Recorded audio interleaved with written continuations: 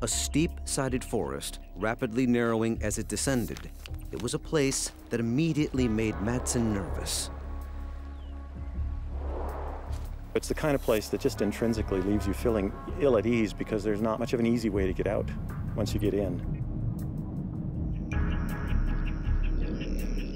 Madsen knew that Hoodoo Creek was rife with bear activity, and bears were David Madsen's business.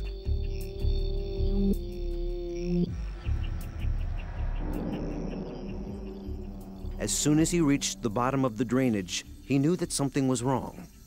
There was the stench of death,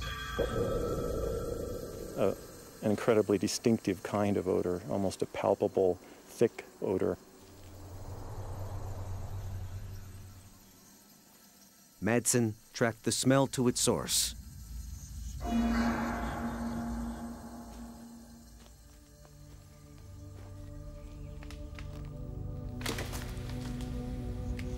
And that's when he saw it. Lying on the forest floor was a severed paw.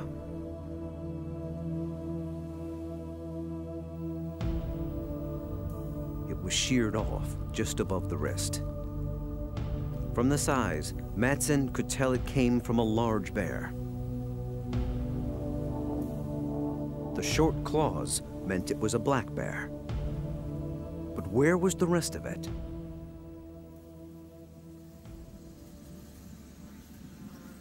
No other remains were visible. Madsen had spent most of his working life studying bears. In spite of the dangers, he pressed on.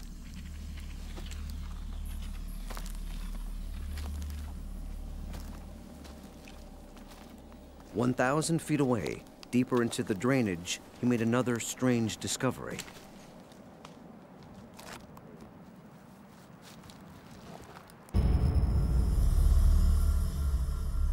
There was a severed black bear's head. The body was nowhere to be seen. The bear's head was perched on a pile of debris surrounded by sticks and dirt, almost like a display. One of the most macabre things I've ever seen. The removal of the head and paws was the sort of thing a big game hunter might do. But what sort of hunter would leave the most obvious trophies and make off with the body? There was only one logical answer. A hunter that wanted to eat it.